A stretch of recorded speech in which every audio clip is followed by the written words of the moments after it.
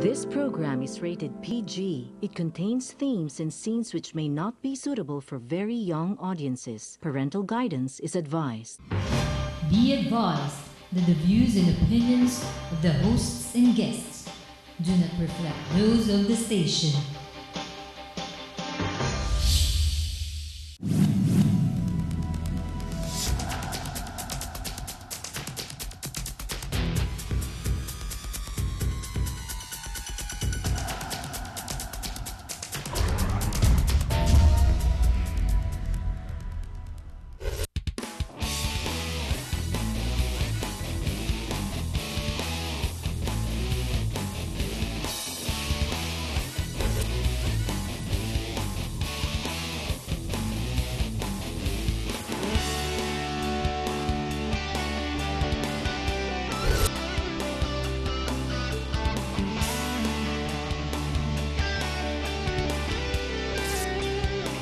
You are what you watch.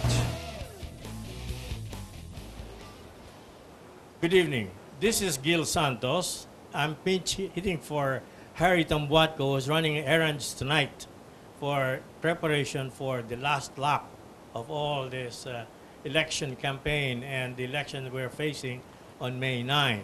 So tonight we're going to have a review of the last month and a foresight, an effort to foresee the future in the next few weeks towards the May 9 elections. And for this purpose, we have invited three whom we considered experts in their own fields to be able to help us in our effort towards wise voters' education and information. Because this is the time, it's so crucial in our history, that we must be able to vote wisely, not just on personal and transactional politics, because that's what we have since 1946. And this is the time now to start changing. You know, changing culture takes time. It is a generational problem. So for tonight, we have directly on my right is Dr. Guilherme Carpio. He is a millennial. He was born in 1988, and he's going to give us views of the young, how they look at these issues today that we're facing, and how they're going to vote. Hopefully, they'll be able to be informed by his wise counsel and some few buzzwords for our young ones. Next to him is Dr. Ed Tayao of UST, and is a fellow of the Adenauer Stiftung Foundation. He is an expert on federalism. He's still a fellow of the German Foundation and goes to Germany every now and then. On his right is Dr. He doesn't want to be called doctor, but I will, and I've known him for some time, Enrico Sampang. Enrico is a lecturer in the graduate school of the Lyceum, the Claro M. Recto Graduate School, was also president of the Philippine State College of Aeronautics, and is now a consultant of of management. Now, he is an expert on management, critical thinking, and therefore we hope that all this that we're going to do tonight is going to be of help to everybody. Now, let me start questions. How does the young look at the issues right now? You probably have watched last night's television. Yes. The last debate. Okay. Well, actually, nowadays, the youth is becoming more relevant in terms of the issues. We see issues from day to day. We experience them. And basing on the candidates right now, what we're really looking is somebody who could transcend the message to us, who could really get down to our certain issues that we face today. And I believe certain candidates have done that for the past. And what is the primary issue that you're concerned with?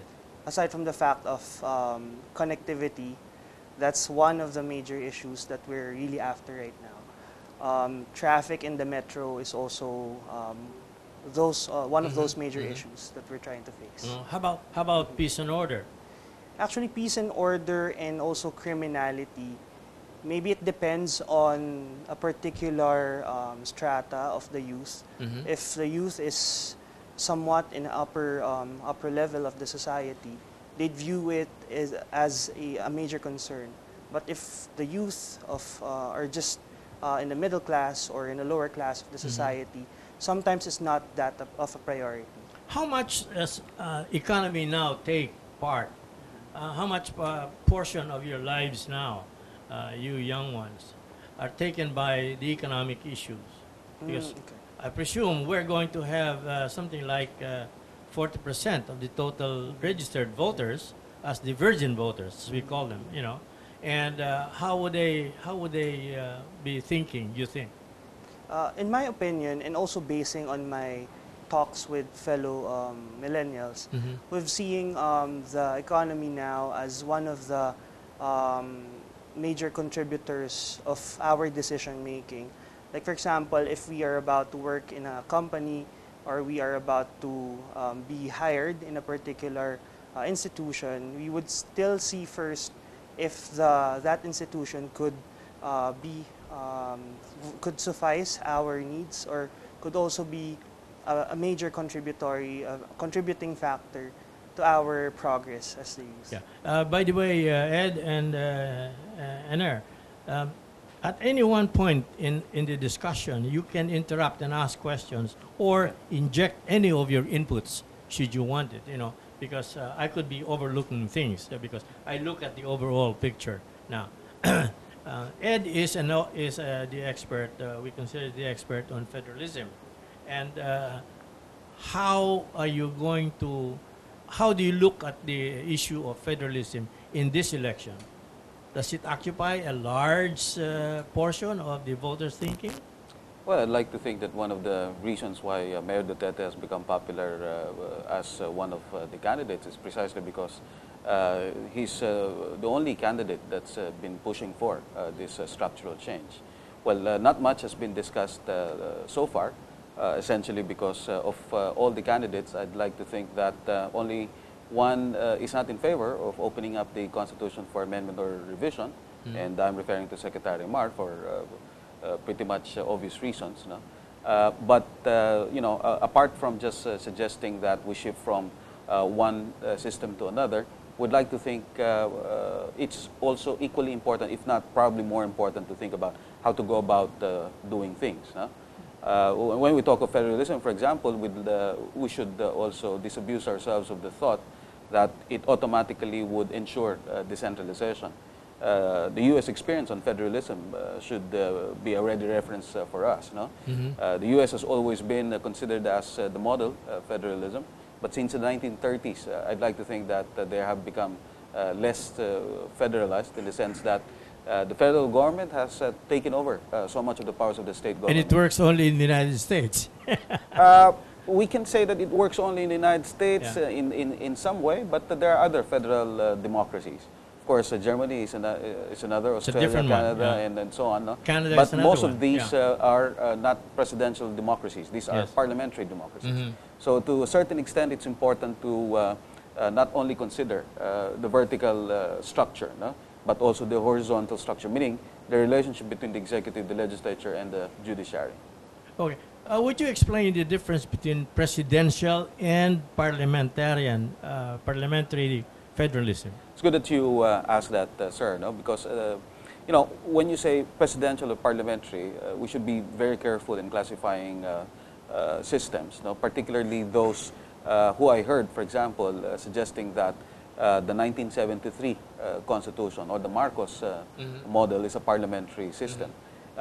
It's parliamentary probably in terms of shape, no? or figure, but in actual operation it's not, because you don't have a democracy which has a person that actually has all three powers. Executive, legislative, and judicial powers. No? It looks like some misunderstanding of the English language. That's right. So, in other words, I always try to underscore that even in class. Now, the 1971 draft was the one that's consistent with the parliamentary system. I But see, as yeah. we know already, that was overtaken by events, and martial law was declared, and of course, so much power was given to then President Marcos. So essentially, we never had a parliamentary system. We should probably go back as far as the Malolos Constitution. No?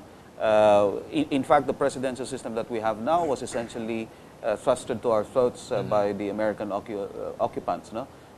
Obviously, because at that time, most of our leaders were schooled in Europe, and so the idea of democracy, the idea of governance is essentially parliamentary. That's what they learned. Okay. And the Americans came, and the Americans insisted that the concept of democracy is only the American model, which Yes, is presidential. yes, So, yeah. in other words, that's where the break from supposedly more parliamentary thinking happened. No? How would you estimate? And you can butt in. How would you estimate the amount of time that we will have to spend to educate our people on the changes to federalism? Another good question, in the sense that we always dismiss the voters as Yes. unthinking voters. But if there's anything that distinguishes this election with the previous elections, no, including also the 1992, is precisely because of the debates. No? The last time that we had debates was 1992. It was also a closely fought election compared to all the intervening elections. What happened was the voters decided mainly on how the candidates were packaged. No? I mentioned that because at the end of the day, the voters will respond to the kind of discussion that they see on TV, they hear on the radio, and they read on the papers. No? So it's not true that the public or the voting public are people who don't necessarily have the capacity to critically think. No? It's a matter of really informing them and engaging them and including them in the discussion. Yeah. Ener, how do you look at it? How long will it take? I think we have to learn along the way, because the term of whoever gets elected as president is only 6 years. And we have a candidate who is very staunchly in favor of completing these things in a cycle of 6 years. In fact, he has self-imposed deadlines about certain matters, like ending the criminality in 2016, which gives us only about 15 months to do things, or rather 6 months, and other things. So this is really a different election, and in that, besides corruption, criminality has been introduced.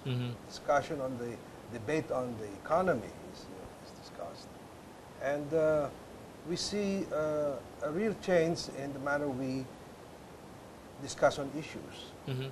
For example, on the West Philippine Sea, which has never been taken on by, well, we didn't have the exigency of that issue before, but now I think the people are learning, and learning fast, and adjusting to the change.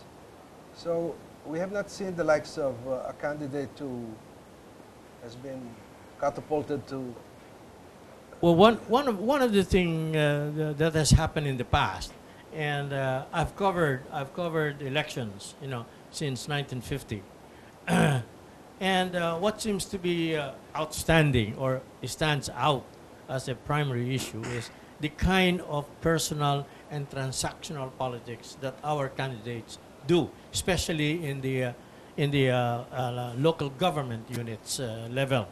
Therefore, there is a need. This is why I'm saying there's a need to educate.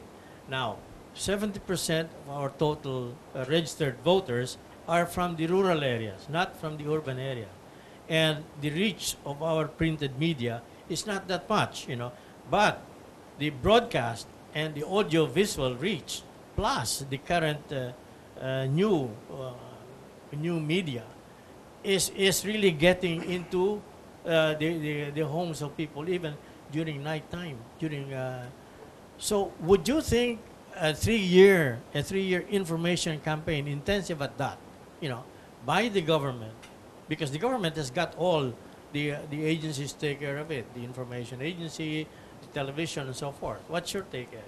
Well, it's a matter of just putting the system in place. Let's just say, for example, if we compare motorists in Manila, at the moment they get to Subic, immediately they follow traffic rules and regulations. So it's, to my mind, it's more than just a matter of educating the public. Look at the idea of many people as far as martial law is concerned. If you ask people about whether there was any improvement at all as a result of the EDSA revolution, they'd say that not much has actually changed. Yes. So despite the so-called part of education, learning about what happened in martial law, at the end of the day, people will also reflect on what exactly they feel at any given time.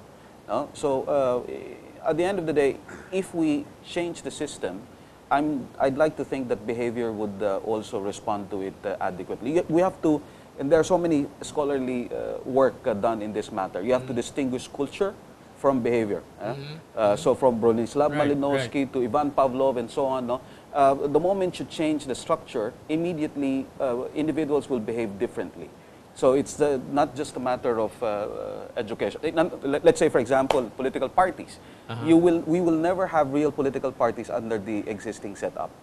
Because the system is focused on the personality. If we change the rules of the game so that political organizations will be forced to shape up and therefore establish real political parties, they'll object. Then the focus will be on political parties. And the youth, what does it say? What do you say about this? Well, in terms of the information about federalism, I believe in the advent of social media, in the advent of internet, we could research anywhere, anytime, any place. It's really easy for us to read a lot about it. But the problem is in the internet, not everything is true. Most probably, like in Wikipedia, you could actually edit it yourself. Yeah. Yes. So the importance here is that the youth of today is becoming more smart, or we're choosing the leaders that would really do changes, or as I may say, radical changes nowadays, because some of the youth are really frustrated. Well, let's talk about the pros and cons of federalism. To be able to explain this, as you said, one candidate is going after this because he really believes that it is good for the country. Hey, what's the right side? What's the credit? What's good about it? Yeah. Well, again, any country for that matter, adopts a system that's appropriate to the context of the country. In fact, whenever we talk about the national language and the people would insist that we speak Filipino, probably the language Filipino that we know today is no longer the same as the Tagalog before. Because Filipino has become basically a mix of different regional languages that we have. But the reason why I mentioned that is because, again, if we go back to an analysis of Philippine society, there are 80 ethno-linguistic groups, major ethno-linguistic groups. This is not counting the minor tribes and the indigenous peoples that you find in the countryside. Having said that, it's important to, and also we're an archipelagic country. In other words, these are essential features of allowing some form of self-determination. Now, when we go to self-determination, that's when you have to qualify the concept of sovereignty. So that's the downside of federalism. So we'd like to enjoy the advantages of self-determination so that a subsidiary mechanism is put in place, meaning that people who actually know exactly what's happening on the ground make the decisions for themselves, and not people at the center who barely know anything about what's happening at the local level. But we don't want to mix it up with the shared sovereignty that would basically only add confusion. Okay. Just one last item before we take a break. In terms of the economy, why is that better for the country? Well, in theory, of course, when we federalize, or essentially these are also features of autonomy or decentralization, is that the intent really is to allow better opportunities at the local level, and therefore result to local economic development. When there's enough local economic activity, in theory, that would also serve, that will also solve the problem of in-migration. So you lessen people wanting to get to the center in Metro Manila, and also siphon so many public resources in the process. Okay. Let's take a break. Don't go away. We'll be back in a few minutes. Okay.